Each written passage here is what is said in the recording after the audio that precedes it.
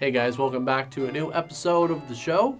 And I have to say, when I started getting into this review, it actually got kind of weird when I realized the original movie, The Ring, came out 15 years ago. The sequel, The Ring 2, came out 12 years ago. And that span of time will prove to be significant because in many ways, Rings is a movie that seems to forget what time it takes place in. Now, this review is really about the new movie Rings, the third installment in the Ring franchise.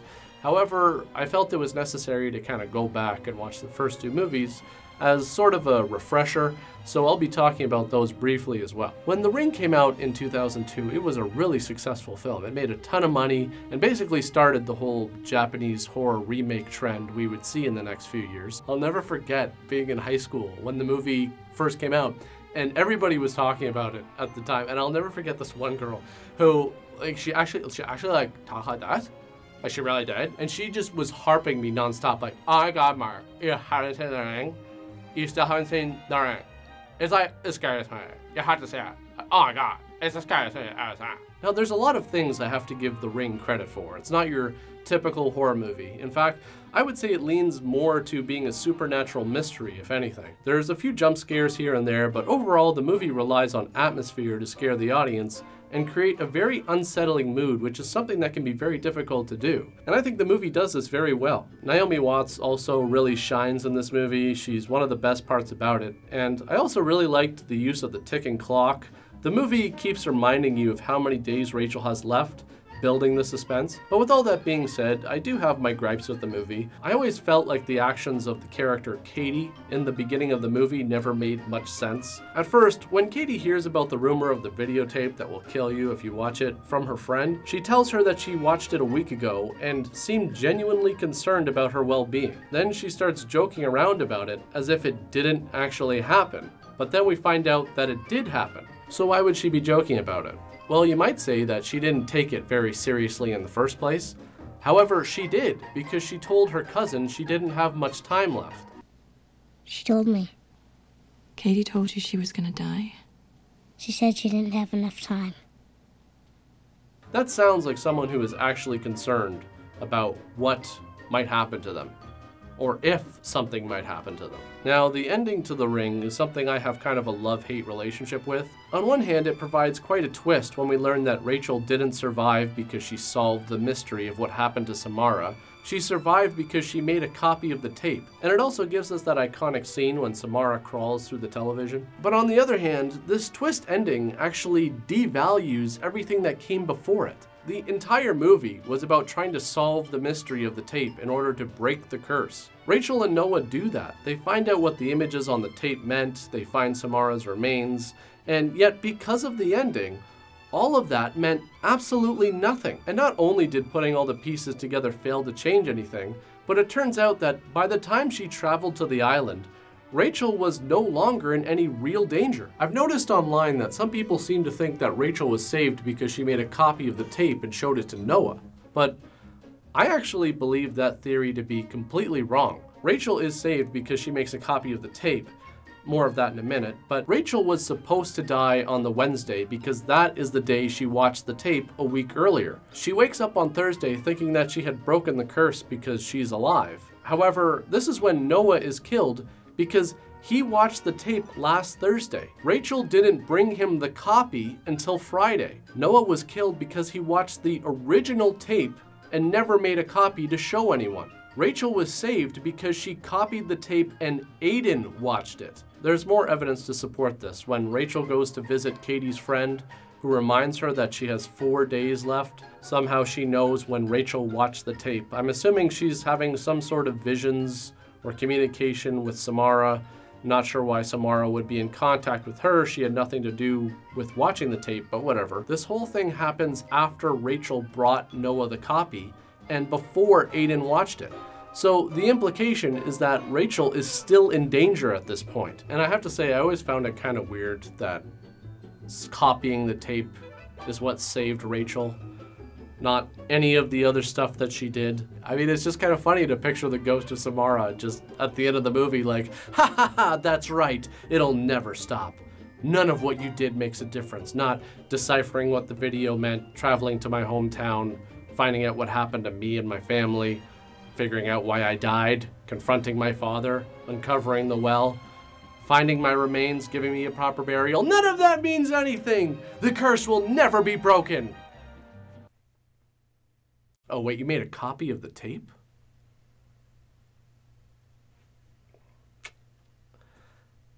Well then, kinda changes things. But even still, I find it to be a good movie. The Ring 2 tries to take things in a different direction, but unfortunately, none of it really works. In this movie, the threat is no longer watching the videotape.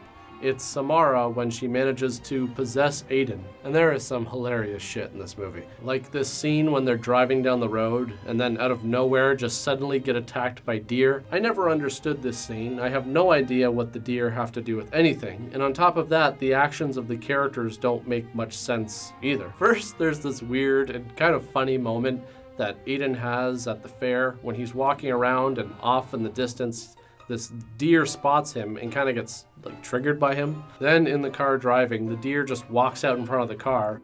Rachel slams on the brakes and Aiden starts yelling at her not to stop because I guess maybe he can sense that the deer are going to start attacking. So the attack happens and Rachel peels off. Another one rams into them and then Rachel stops the car again and asks, "Hey, why did you tell me not to stop in the first place?" Maybe the time to ask these questions would be later. Is this really a concern right now? I would think getting far away from this area would be at the top of the list of priorities. So then a bunch more deer show up and do absolutely nothing. I think the idea is that the deer can sense that Aiden is possessed by an evil spirit and want to attack him. But if that's the case, why didn't they continue to attack? Did Samara use her powers to stop them? At one point, Aiden tells Rachel they shouldn't talk about Samara because she's listening and that she can always hear them, except when they go to sleep. She can't hear them in their dreams. I guess it's because she never sleeps. And where do I even begin here? Like, what's the plan? You're gonna just go to sleep and start having a conversation with each other in your dreams? How do you do that? Unless you have one of those Inception dream machines kicking around, I don't even know how you'd go about doing that. And does anybody else find this kind of ridiculous considering everything else she can do? You mean to tell me a spirit with supernatural powers who has the ability to communicate to people through their dreams, crawl through television screens, kill you just by looking at you, can possess a child through his dreams, take over his body, use her psychic abilities to convince people to kill themselves? This spirit can do all of this and more, except hear you in your dreams. She can possess you in your dreams, no problem there, but holy shit, she's just gonna be death through the whole process. So if you wanna talk about something, just start knocking back shots of NyQuil, and she's just gonna be like, ah, well, now this is completely out of my realm. And here we are at Rings, finally. Now there's some irony with this movie because in the world of The Ring, the curse is spread by making a copy of the videotape. And in many ways, this movie actually feels like not only a copy of the original, but it feels like it tries to mimic and copy many things other movies have done as well. And it even starts with the poster. I've seen this kind of poster design so many times before. Years ago, I didn't even realize that this was still a trend. So Rings starts on a plane, and it's amazing at how this scene really sets the tone in terms of the quality of storytelling you're about to experience for the next hour and 40 minutes. This scene starts with a completely realistic conversation between two strangers when the girl says to the guy, "Life sucks when you can't sleep." Life sucks when you can't sleep. This is gonna sound crazy, but you ever hear about the videotape that kills you after you watch it? Suddenly, Emily was really starting to regret going out of her comfort zone and talking to the guy across the aisle. So Plane Guy goes on to start talking about how he met a girl at a party who sent him a videotape. The second it was over, my phone rings. And this girl says, "I'm gonna die in 7 days." Except the only thing is that, as we all know, Samara doesn't tell you you're going to die in 7 days. She merely says, 7 days. That's it. Now, there is the possibility that he's heard of the legend of the tape before, and that's why he's kind of filling in the blanks here, but I would argue that he would have also learned how to save yourself by copying the tape as well, because it got to him, and the girl who gave it to him obviously knew how to save herself. I mean, we live in the age of the internet, right? And here's something I've noticed in all the movies. The characters, for whatever reason, know the exact time that they initially watched the tape. And there's just no reason to believe that they would notice that kind of detail.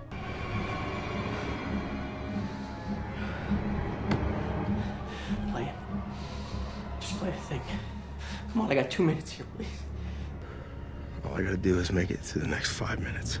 Unless you knew what was going to happen to you before you watched the tape, there's no reason why you would make a note of the exact time that you started watching it. So Plain Guy goes to the washroom just as her friend comes back and starts asking about the guy. Some video, and a chick calls you on the phone after you watch it and says 7 days, which was like right now.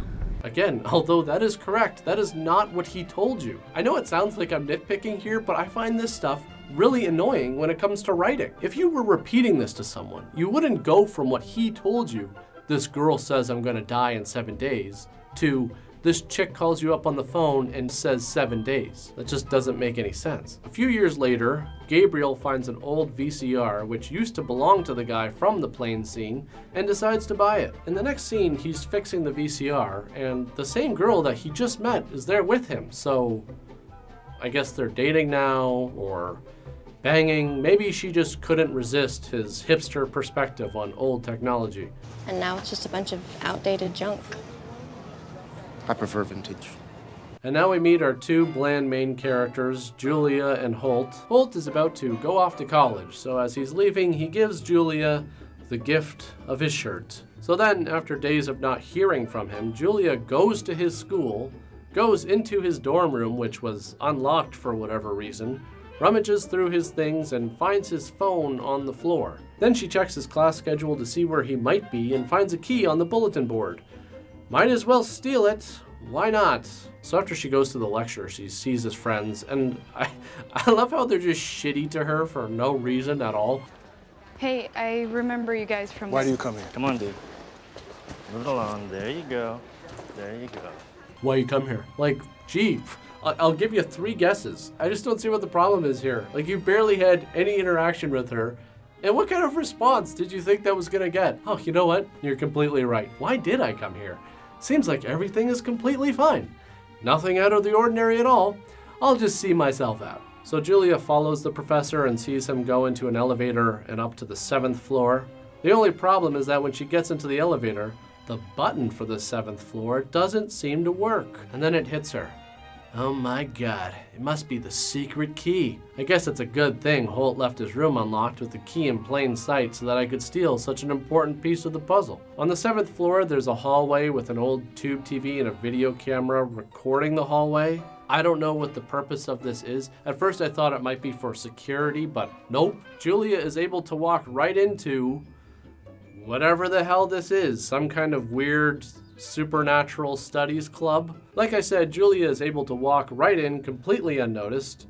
You'd think that this group would try to keep whatever it is they're doing kind of secret, but it's not until she's able to eavesdrop on a conversation and start to leave that this happens. It's be that scary, but you're not supposed to be here. So Skye only has like 30 minutes left before she's killed by Samara, so she convinces Julia to come back to her place. Skye's plan is to show Julia a copy of the video in order to save herself, but for some reason, this takes forever. I really don't know why. She's just sitting there on the computer typing away for over 3 minutes.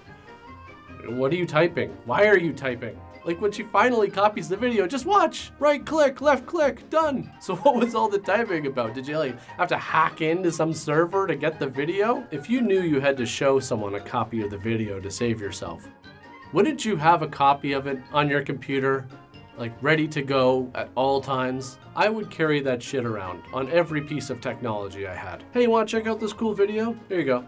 Boom, done, mission accomplished, saved. And why do people always seem to leave this to the last minute, literally? In the second movie, I can kind of understand because you have to give someone a physical copy of the tape and you'd have to be sure they watched it. But now? This goes back to what I said about the movie forgetting what time it takes place in. You have 7 days to make a copy of the video which takes less than 2 seconds because it's a digital copy now, and show it to someone, and you're having trouble doing this? Like, holy crap, I wonder where I could post a video for someone to see. You know what, honestly, just pick an app. Pick one.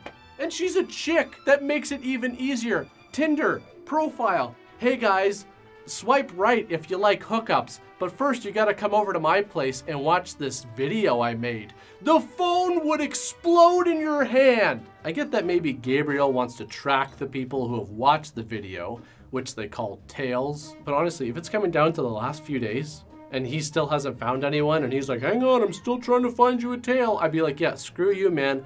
I'm throwing this up on YouTube and giving it a clickbait title.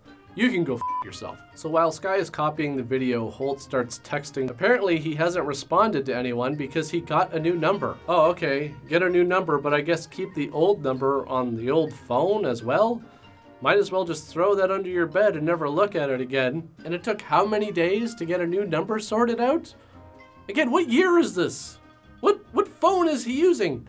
Do you have to crank it first? No, it appears it's the same phone. So I guess he just got a new number at some point in between her finding his phone and going over to Skye's, which really doesn't explain why he hasn't been contacting anyone. So it seems like time is up for Skye as the TV turns on automatically, and we all know what happens next because we've seen it before. She tries unplugging the cable on the power, but that doesn't work. I like how the option of just trying to leave the room doesn't even occur to her. I mean, it's not gonna work, obviously, because Samara can just teleport to wherever she wants, but for once, I'd just like to see somebody try it. Remember when Samara first climbed out of the TV in the first Ring movie? When this first came out, it was a really big moment. Here, they try to do the same thing with the flat screen, of course. The only problem is that it lacks any of the shock and surprise that the original had. We've seen this all before, all of it. So as Julia's leaving, Holt finally shows up, and the thing that just gets breezed over here is that Holt wasn't in his dorm room, he wasn't in the lecture, he wasn't at the Ring Club, so where has he been this whole time? I've been planting bombs. Seriously, the movie never explains it, never even tries. It never even comes up. So Holt is really worried because he doesn't have a tail and time is running out. Gabriel tells him just to hold on. Again, why would you wait? Are you really gonna take your chances after what just happened to the other chick? Holt tells Julia about the video and the secret club and that he doesn't have much time left, so what does she do? Late at night, she goes onto his laptop and watches the video in order to save him. Keep in mind that he hasn't explained anything to her about where he has been or why he hasn't returned any of her messages or calls, and you're just gonna go ahead and risk your life for this guy? Sure, boyfriend who left for college and has been ignoring me ever since, and I suspect might be cheating on me and then tells me he joined some kind of weird secret death ghost club. I'll take a bullet for you. Holt then tries to explain why he was ignoring Julia. You know why I wasn't answering your calls, right? It was to protect you from this. But seriously, if you were in Julia's position here, would you believe that excuse from the person you're dating? Yes, I was ignoring you, but it was only to protect you. I didn't think you'd actually care.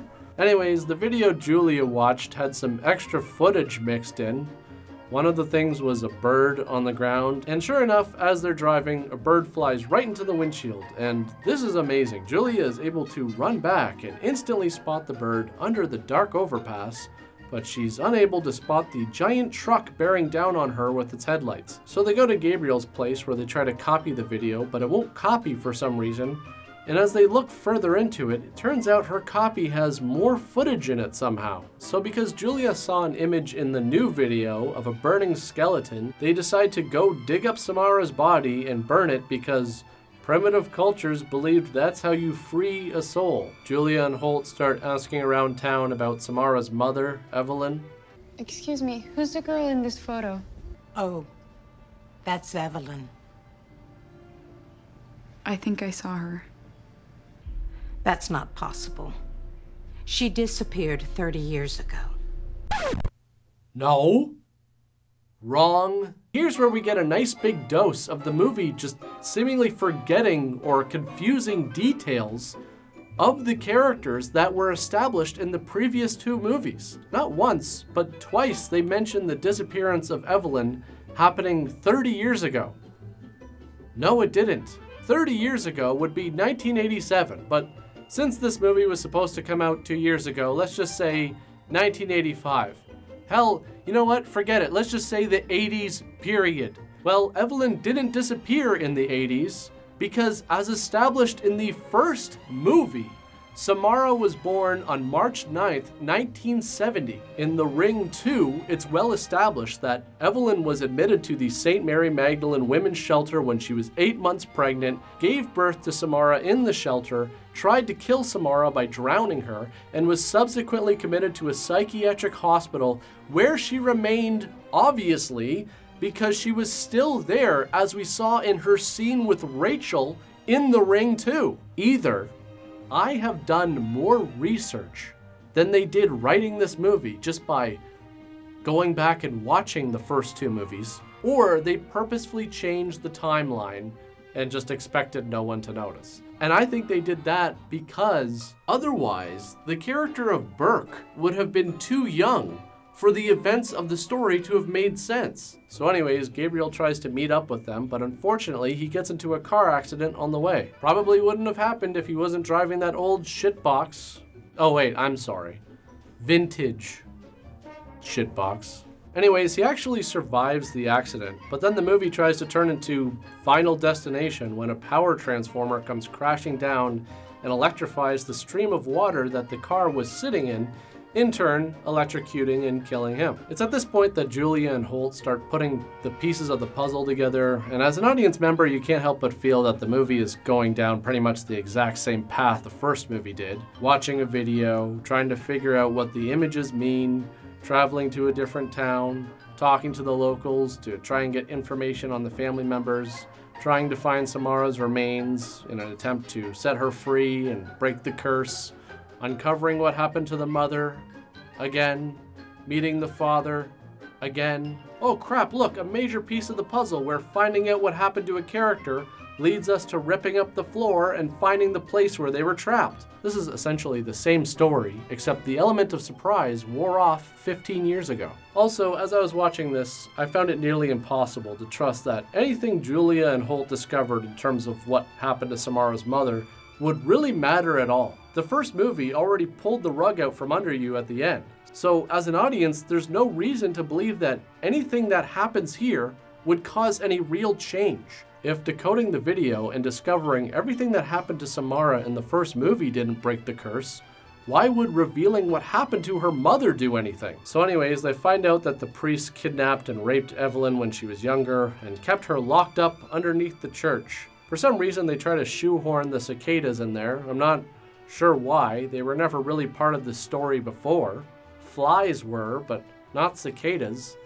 Are they trying to go for a kind of Buffalo Bill type thing with the moths? You're Samara's father.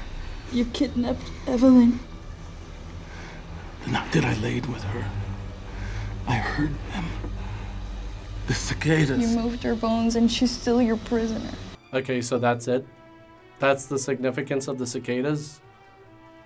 You heard the cicadas when you were having sex with Evelyn? That's the meaning behind that? Holy shit.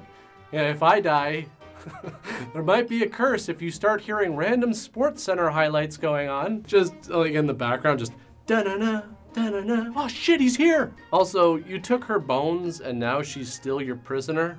Who? Samara? Samara was never your prisoner. Evelyn was. I mean, yes, technically Evelyn was pregnant with Samara at the time, but let's get real here. Which brings me to another question about this whole thing. Burke kept Evelyn prisoner under the church, locked up in chains.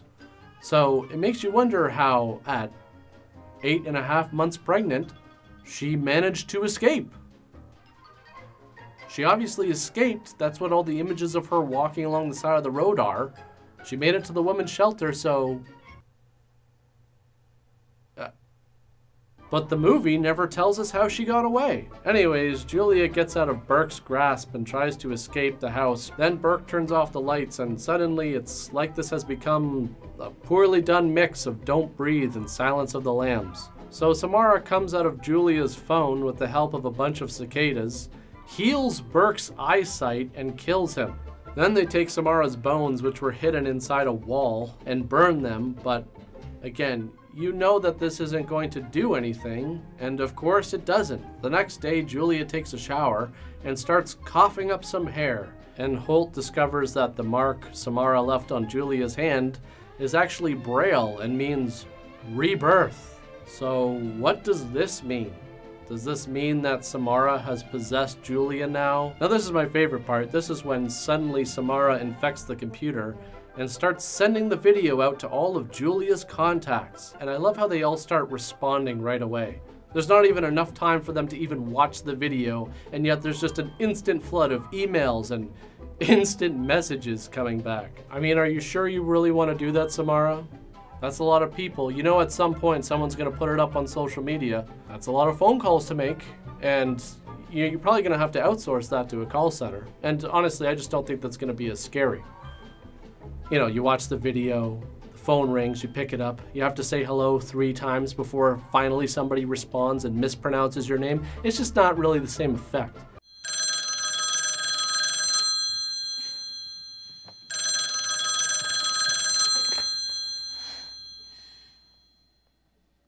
Yes, hello. Is this Rachel Keller? I just got a note for you here. Let's see. Yes. 7 days. Oh wait, I'm sorry. 7 days. Is that right? Like, is that how you do it? Hello? Are you still there? You didn't die yet, did you? I'm sorry. I'm new here. But you know, while I got you on the phone. You got anything going on this weekend? Like, do you have any plans? Do you got a boyfriend? Like, what's your situation? Because thinking maybe we could get together, you know? It is kind of your last weekend alive, so you might as well, you know, spend it doing something fun, and that would actually work out great for me because I am not looking for anything serious right now.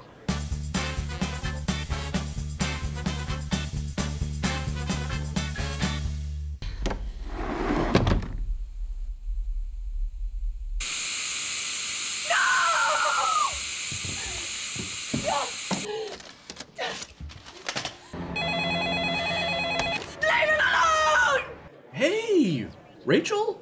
Hey, how's it going? Oh, you know, it's funny.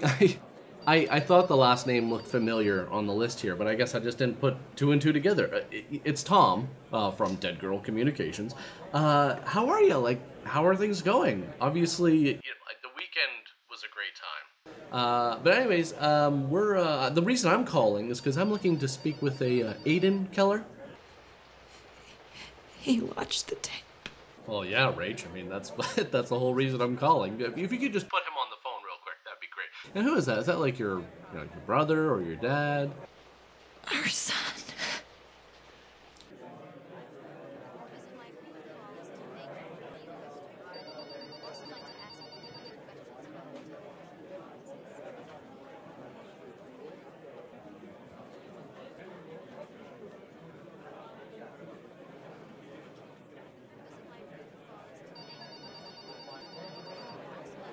Also, I have to say, the original movie, I think, kind of benefited from the time, you know, it was released in. Back in 2002, people still used VHS.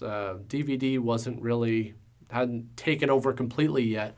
But, you know, at this point, the age we live in, you know, it's all digital. And I think that when you have a curse, it's always really cool to have, like, a cursed physical object. The idea of the cursed videotape is kind of interesting. The cursed digital file, it just doesn't really, it's just not the same thing. It just kind of loses some of that aura to it. I always wondered also with the tape, do you have to watch the tape in its entirety? Like, what if you watch 3/4 of it? You know, 7/8, how about that? Are you still cursed? Like, what if you, you know, watched it, but you heard about the rumor, so you're like, well, I want to watch some of it. So you watch like half of it, or you get up to like the last shot, and you're like, okay, stop it! It's just things I've always been kind of curious about. I think personally, you know, the cursed reel of film, the idea of that is really creepy, you know, but nobody's got projectors, you know, lying around the house anymore, especially in 2002. So the cursed videotape still works. If you were to wait a few more years, the cursed DVD, yeah, it's just not really working anymore. Let's just be clear, this is a sequel to The Ring 2. This is not a reboot. I read one review online that was like, oh, this is a reboot of the... No, it's not. It's clearly not. And if it was intended to be a reboot, then that actually makes the movie even worse. I would say that makes this the worst reboot of all time then. I don't know what it is about that line. It reminds me of like the beginning of some kind of terrible ad for like a sleeping pill or something. Life sucks when you can't sleep. I should know. I've been an insomniac for the past 4 years. Did everything I could to try and get to sleep. Eventually, I just started to resorting to late night activities just to pass the time, like puzzles and smoking, cheating on my wife. And then I discovered Dozol. With Dozol, it knocked me right out that even an earthquake couldn't wake me up, or my wife finding out about my affair.